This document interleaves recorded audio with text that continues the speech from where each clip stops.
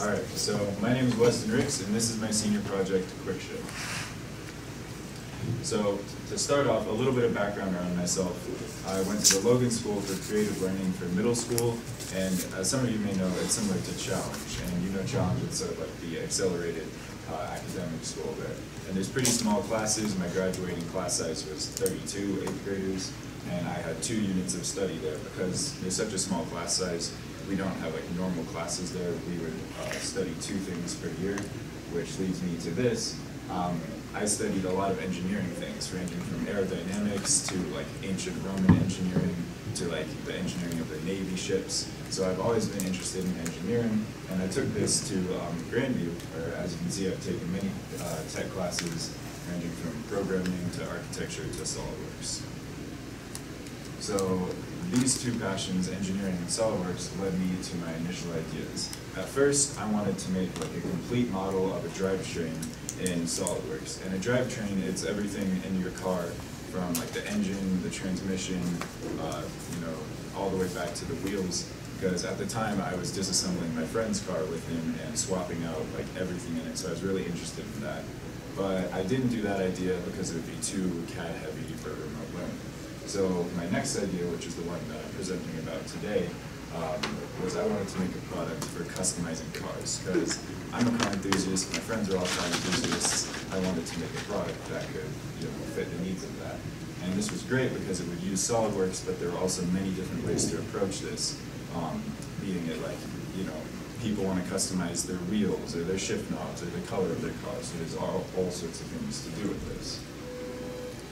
So the purpose of my project was to enable more customization for car enthusiasts. So I chose to do custom shift knobs because a lot of different people have shift knobs, whether it's like an 8-ball shift knob or it looks like a samurai sword or a whole lot of different things like that. And the shift knob, as you know, for a lot of people have stick shifts. It's the thing that you shift with, not into like, park and drive, but 1, 2, 3, 4 in reverse. And what I wanted to do was, instead of just, because a lot of people have shift knobs that they change out, but I wanted to offer availability to like switch them out quickly. So if some guy in a Miata was going to a track day, he needed something that's ergonomic that he can shift quickly with. But then if he's going to a car show, he wants something that looks cool, like a samurai sword, to go with the rest of his paint job and everything. And I wanted to fill that gap to provide a product to do that. So my objectives, I wanted to design a mechanism that would release quickly, because people can change out their own shift knobs, but it takes time, and I wanted it to be able to be like a quick, under 5-second process. I wanted to learn about material science and like the production of it and production science. And then I wanted to troubleshoot and make improvements on a real product, because I was going to actually make it using the CNC machine and all sorts of stuff like that. And then I wanted to troubleshoot it to make it actually functional. And then here I greatly overestimated myself. I wanted to patent it, but that didn't happen because I didn't have an actual product down here. And I wanted to keep to my timeline and stay timely and keep in contact with my advisors. My outcomes, I did in fact design a fast-working release mechanism. I did learn about injection molding for material science, but with these 2, I did not produce an actual product that I can patent or troubleshoot. And then also pitfalls that I will discuss in later slides led me to not sticking to my timeline very well. So for my advisors for this project, my expert advisor was Christian Barr. He took this class last year. He was very interested in cars, and he was very interested in engineering. So he's like me, except a year older and a year experience, so I thought he would be a perfect advisor for this project. And then my support advisors were my grandfather, and he started many businesses, so he's very administrative, so I thought he could help me stick to my timeline. And then my other support advisors were old friends that I am no longer friends with. So they're not here. So for my website, I used, as many of you used, Weebly, and I used it because Mr. Combs gave us some samples of other senior project websites that used Weebly, and they looked great, and it was free and easy, so I was just going to go with that. And then I wanted to go for a clean and modern feel, and I wanted to use quotes to like sort of exemplify my product. If you go on my website, quickshift.weebly.com, you can see some of those, and I just wanted minimal clutter and have it look nice and modern. There were some hiccups though. As you can see here, it took me a week to figure out how to format this image because I was using a template and it didn't want an image to be that wide, to be in that spot. So for my logo, I outsourced it to the art students upstairs because I don't do art.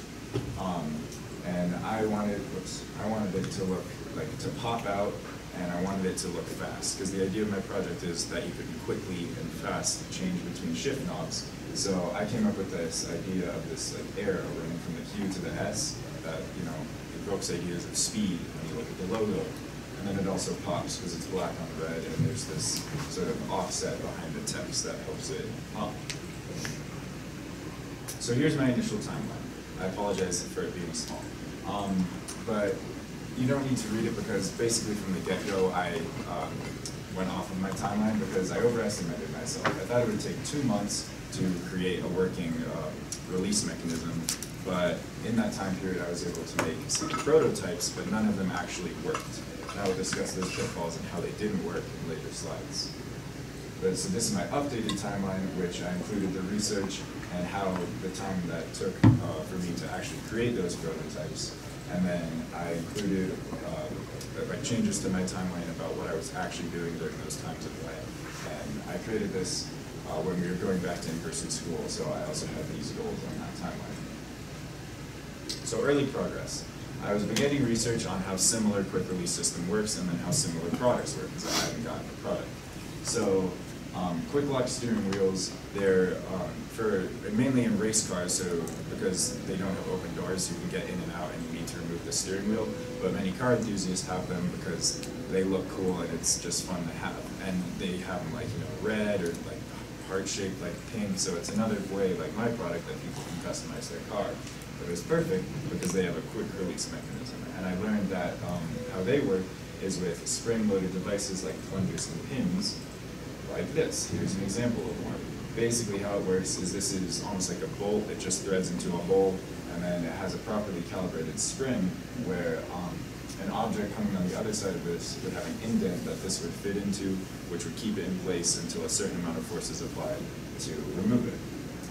And my first major design centered around this, and I drew out my ideas on paper, and my first design worked, but because these are like rather large devices, they're very small but large, where, you know, something ergonomic the size of a shift knob that wouldn't weigh you down while you're shifting, it was just too large for that to make it work on such a small scale. So I ditched this design, which led me to my second major design, where it's kind of hard to explain because I deleted the SolidWorks files because I got frustrated, but it used a spring pin, which is similar to a spring-loaded device, except instead of it going out, the springs go to the side where they apply force, and I use that in here with 2 separate sleeves that would keep it in place. But the pitfall was this, is I forgot that there's a shift bolt that comes up out of your transmission from your car that would have an interference with the cross piece here. And because of that interference, my lesson learned was to make it in SolidWorks with the complete assembly of all parts, so I can see where their interference is once I attached all mates. So my third and fourth major design, this was starting in January or December. I intentionally wouldn't do anything going on the interior because I learned my lesson from the last piece about not having any interferences. So I had a large external spring that would actuate a different lock that you could push down and then twist, and then it would come back up. Again, I don't have the SolidWorks files for these, but basically it was a large external spring but with a thin diameter, so it would denature because it wouldn't have enough force to actually apply when you shift, because it could hold it in place, but when you shift you're not, you know, touching it with a feather, you're enthusiastically driving. So this design then failed. So this leads me to my pitfalls of COVID and remote learning, which I'm sure none of you are aware of. And then I had repeated prototype failure, which I just discussed. So the pitfalls with COVID is I would see this screen for, you know, half an hour on end using remote desktop here to load up into SolidWorks, and I would just, you know, click extrude, and it would take 2 minutes to understand that I clicked. So that really caused me to have a slow working speed, where something I could get done in 20 minutes might take me 2 hours. And during that time I would have killed just to have access to one of these computers. And then the pitfalls for prototype failure, as I just discussed, each failure design, and then I would find a new one, get excited about it, and then it would fail. So this got disheartening after many fails, but I regret not being more tenacious. So I had Project Reignition when we were going back to in-person school, because that meant having fast SolidWorks, that meant having more contact time with peers in Mr. Combs. And then I also had a new idea for my mechanism that I knew would work. So a little background on that idea. I got it from my grandfather. Well, I got it from my father, but my grandfather's dead, but it was about him. So with my grandfather, he was an inventor and an engineer. And he actually invented the first closed spinner fishing reel, but sold the patent to Zebco before it got big. So there's been a history of inventor and engineers in my family.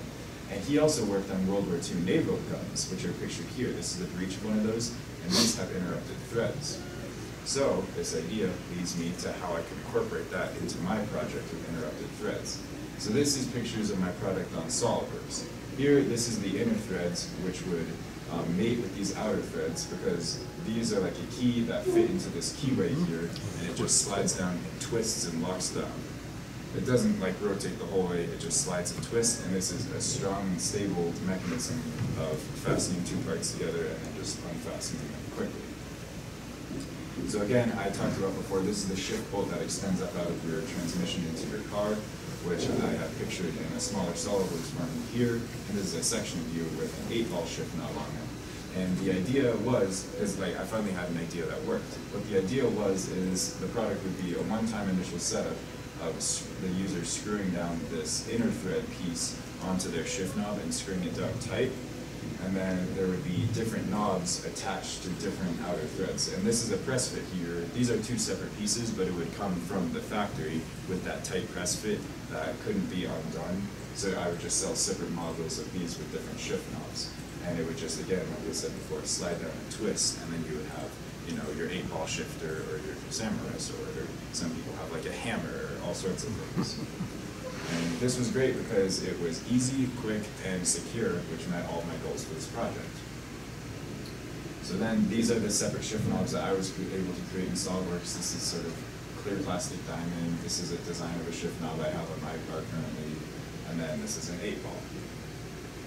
So that was, I was able to finish my design for quick shift. And then I was thinking, okay, I still have time left because I now have access to SolidWorks, so I was able to finish this very quickly. I was thinking about how I could create these, like if I were to actually create, a product myself, which leads me to, so the design, sorry, a little ahead of myself. So the design process, I was using SolidWorks obviously, and I used equations in all of my pieces. So if I needed to re-diameter something because there'd be a different shift bolt diameter, then I could just go in and update one equations and it would update it all across the board. And then I also had to learn how to use a thread feature with interrupted threads, and I was able to use SolidWorks CAD/CAM tutorial, which is a great SolidWorks website, or YouTube channel which I was able to learn that very quickly and efficiently. So the design process for this, the hiccups were able to get these keyways fitting properly with enough tolerance for the outer keyways to fit together. Other than that, it's just a simple cylinder with threads. And then the design process for this, I wanted there to be, rather than just a smooth surface on the outside that the user couldn't tighten down quickly, it's not shown very well, but it's sort of I'm not sure how to describe the shape, but there's like outer edges on it that you can grip and really tighten out to make sure that it won't come loose. But other than that, again, it's just sort of a cylinder with threads on it. And then this is the final assembly, and the hiccups were just thread mates because they were very finicky, and you needed to know the order of how to mate the threads, and I did not. So then, this leads me to my new phase, which I got ahead of myself before and was talking about. I was thinking about how I could make those shift knobs if I were to actually make a product. And so I was learning about plastic injection molding. This is ABS plastic pellets, as you can see here. And then with that, I wanted to create my own in SolidWorks as if I were to create one in real life. And I wanted to learn about the history and innovations and invention of injection molding, because almost every plastic piece that you touch today was created by that. It's something so large and relevant in our life. I wanted to learn more about. So it was invented to replace ivory for pool balls, because one elephant back in 1872 when they were using ivory could make about 8 to 10 pool balls. So with it being the most popular sport at that time, you can imagine how many elephants were being poached. So this pool company put out, not a bounty, but I don't know what the word is, for a replacement for the ivory for pool balls, and John Wesley Hyatt came up with plastic injection molding.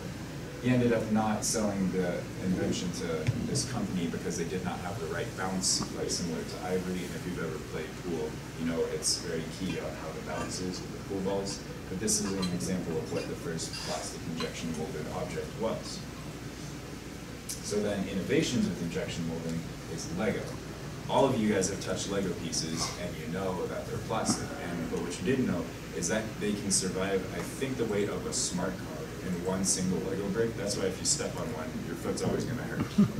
So, but they're also an innovator in how they can create plastic injection molded pieces, as their tolerance, I think it's almost 1 in like 750,000 is an error piece. And they're also very efficient and precise with their injection molding. So I learned a lot about that, and more information, more detailed information is in my journals on my website. So, of an injection molding machine, which is pictured here, this is my creation in SolidWorks, there are 3 main components. Right here is the melting housing, right here is the clamp, and in here is the clamp actuator. So for the melting housing, first plastic pellet pieces get fed in through this funnel into here, but then they get fed through here, and this auger screw rotates and brings them forward through these heating bands, which evenly heat them. And so the first plastic injection molding machine didn't actually have this. There was just plastic in here, but it would heat unevenly because the inside didn't get heat from the outside, so the outside would burn and the inside would still be unmelted plastic. So the screw helps mitigate that. So then after this area is filled with molten plastic, this screw rams forward and pushes it into the mold, which is over here, which I'll show in a moment. But if you've noticed, there's this green check right here. And what this does is if this piece just moved forward, then all the plastic would get pushed back the screw, like back behind the screw.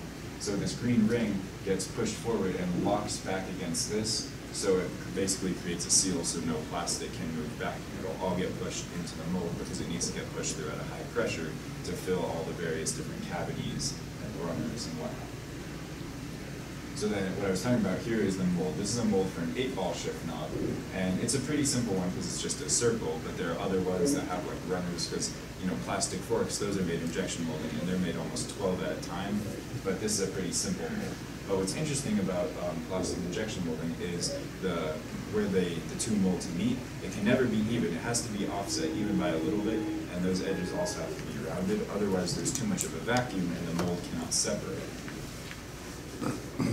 So this is a picture of the mold opening. As you can see, this orange piece, which fits in this blue piece, which is fixed to the other half of the mold, opens up, and this would be actuated by pneumatic air pressure, creating a negative vacuum, pulling the orange piece and thus the other half of the mold back. And then here's the ejector. If you can see over here, the ejector piece, which is this gray piece, is all the way up here.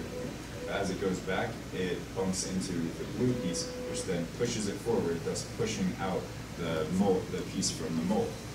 And so on all plastic pieces, there are witness marks from other ejectors pushing them out. And I didn't want witness marks on any of my shift knob, so I was hiding it in the H pattern of a shift knob. The H pattern is where it says 1, 2, 3, 4.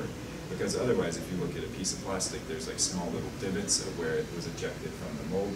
But I was able to hide it and have no other witness marks aside from what I was actually needing to have with the mold piece. So then here's the clamp actuator, which again I talked about is actuated with pneumatic air pressure, not shown in the piece here because that is difficult to create in SolidWorks. But the design process for that, and then this is just the clamp, which is a clamp that doesn't move, that holds things. So the design process, I again used equations with my SolidWorks because if I needed to, change the diameter of the melting housing to create the proper amount of volume of plastic to fill the molds, I could just do it with an equation and it would update across all assemblies and all parts and drawings. And then what I used was sort of a master sketch. I don't know the proper term for this, but what I did is SolidWorks, I created a sketch through the midplane of all different parts. You know, the table, the mold, the clamp, the actuator, the ejector, melting housing, everything. And off that, I can make either midplane extrusions or revolves or have different center lines. So that way, if I want them to change dimensions of all pieces, I could just do it in one part, and then it would update across everything else.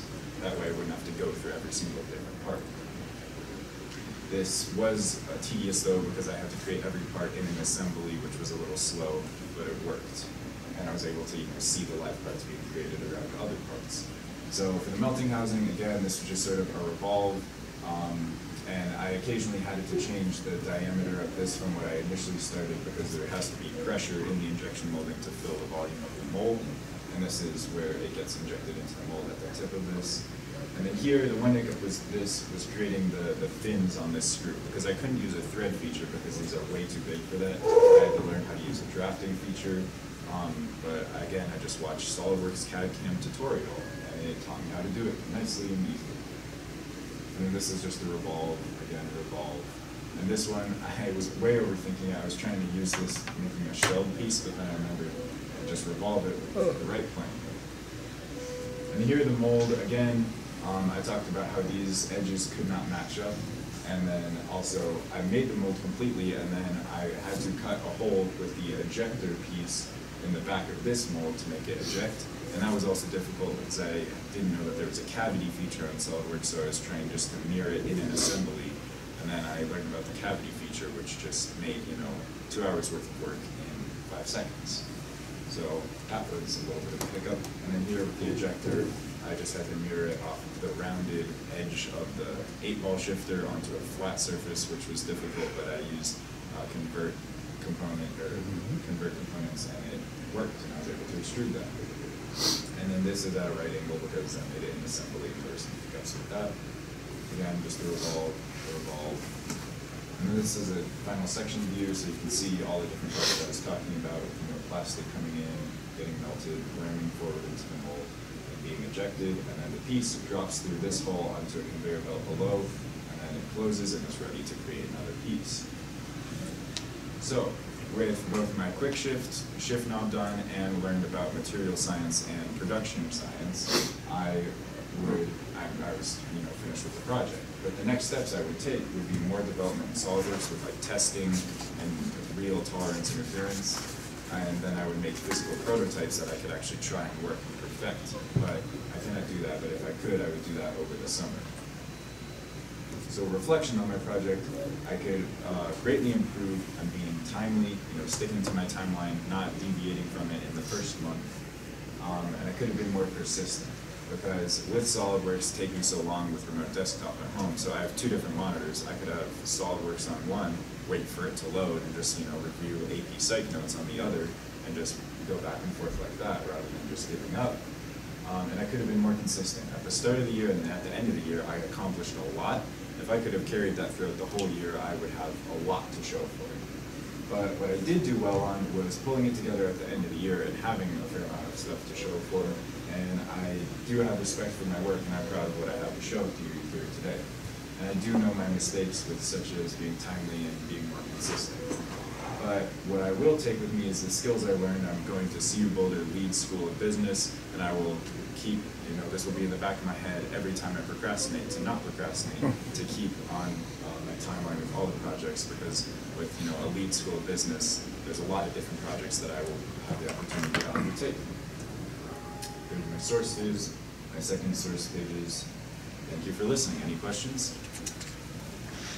Right, so you said that you went into this going with the idea of you want to give people the ability to make like customizable like knobs and whatnot, but having like a mold seems like you just want to reproduce it, so how would you go about having someone do it custom? Right, so on my website, again, I didn't include this in my next steps, but I'm ready to talk about it. So on my website, I would have the ability to submit with not ArchiCAD. It's an online CAD thing that the name is escaping me right now, but where you can submit a design for a shift knob, I would make the mold for that, and then create it and put it on the device and then send it to the user so they can have all different types of knobs. So you showed a bunch of like closed objects, and so how are like hollow objects made, like for example, like a water bottle or something? Yeah, so with that, you know, it's hollow, there's nothing in it. So what they do is actually, instead of injecting it into a mold, what they do is they have sort of like a balloon extend down, and then they have two things clamp on it, and there's an opening that fills it with air pressure, and different pressures can create different thickness walls of the plastic in that mold. And then after it's cooled, the clamp opens up, and you know, things like gas cans or water bottles or anything like that, that's how it's made. Anything else? Yes? Awesome. All right, good job. Thank you. Thank you.